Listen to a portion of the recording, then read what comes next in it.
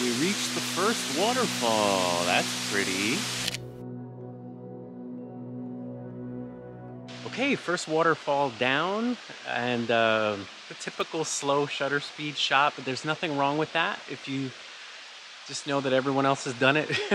But it's special to me because I'm here and I will remember the shot. So for those of you that don't know how to do that, you just need a tripod and you need to shoot at, you know, different slow shutter speeds, a second, 2 seconds, and your water looks like silk. So try it, it's very fun. Okay, another beautiful one. And there's actually like a little mini one here. So there's the main one, and right away I saw this little guy. So maybe a vertical here would be kind of cool. This gives you a nice leading line, like this water is pointing to that water. And yeah, let's try that.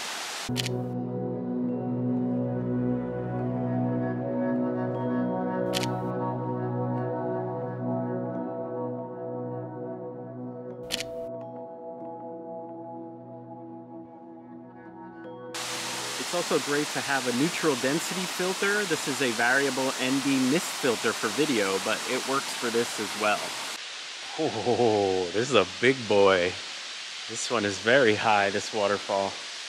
Wait till you see this, guys. Let me not fall. Get it? Fall. Look at that. Can you see that? I don't know if you could see that. I don't know. Can you see that? That's exciting. Now, composition here is going to be tough because it's tall and could be boring. It could just be the water. What are you going to do? I think a super wide here, maybe a pano or something. I don't know.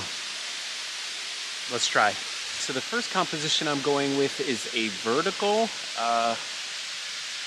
with these rocks in the foreground, but it really doesn't do it justice. So it just doesn't really pop how big it is. I mean, it's big. So we're gonna try something else. Okay, so I am shooting f11. I am focusing a third into the scene or so, f11.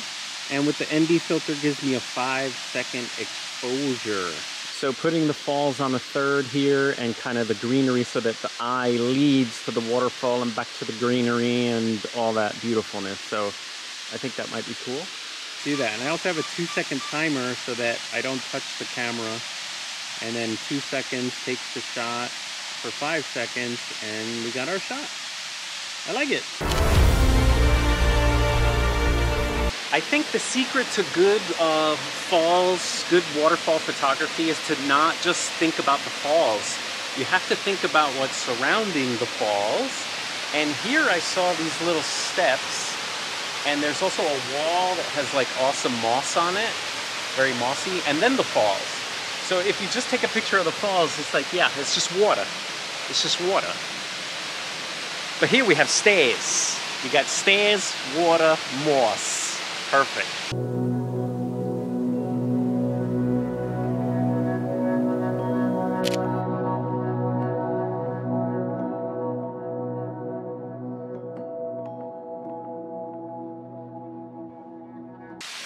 Oh yeah? Well, you can't spell. Okay. So now I'm carrying my tripod like a birding photographer. It's totally open because I am tired of you know, taking it out, setting it up, and I just want to get more waterfalls. So now I look like a dork. It's not because of the tripod. Another good suggestion is to have some kind of preset, something that, you know, if you're shooting in the shade like I am, your settings shouldn't change too much waterfall to waterfall. So it actually might be good to save your setting. That way you save time. Each time you come to a waterfall, you don't have to reset your shutter speed and your 2-second timer. It's already set up. Another suggestion is always do a vertical.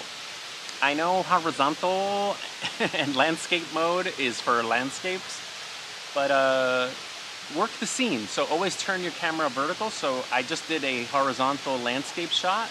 No, so this is a pretty one here. I think I'm gonna use this rock here as like a foreground element. And again, leading lines to the waterfall in the background. My only concern is that sky in the back.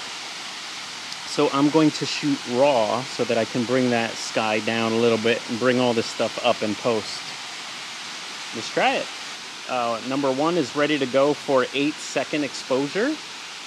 8 seconds later, we get a photo. Wow.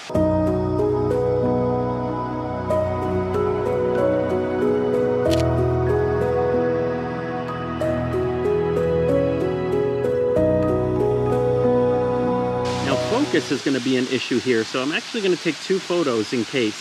I'm going to focus on the foreground and the background separate in case I need to marry them later. I am shooting at f11, but that's still, this is a little too close for comfort as far as focus goes.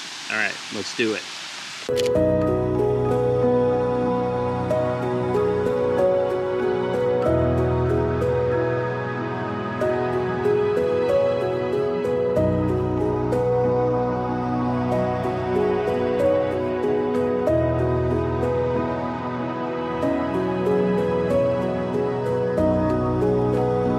Another good suggestion is you got to come early before the sun hits the falls, because once the sunlight hits the water is just too overexposed.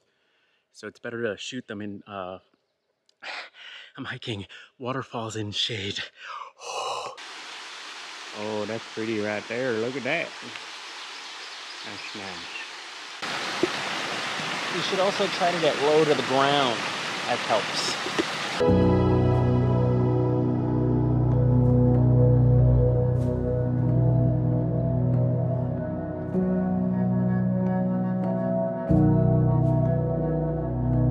All right, hope that was helpful. I'll see you guys next time.